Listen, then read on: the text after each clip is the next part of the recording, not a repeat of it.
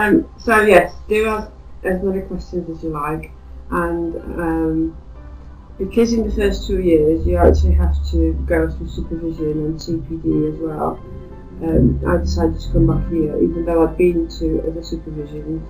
I found that sometimes some supervision may actually be focused more on learning from other people. It's more like a peer support, whereas with Jennie you can just ask her any questions. And so I've decided to come back here because I've got a couple of questions, and also it's, I think it's really good to meet up with other people who would like to become hypnotherapists.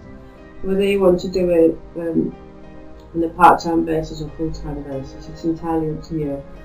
Because I was in a position that I said no more contracts, I went for it full-time, and it is a shock to the system because you do have to think not only about your own skills but also about how to make it as a business.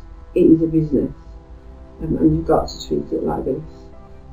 There's a lot to think about, though always keep in mind that you're doing it for another person, because this is what's the most rewarding bit from that whole job. It brings tears to my eyes sometimes when I deal with people. I've had a lot of success with depression, and people come off antidepressants within 3-4 sessions, and it's amazing.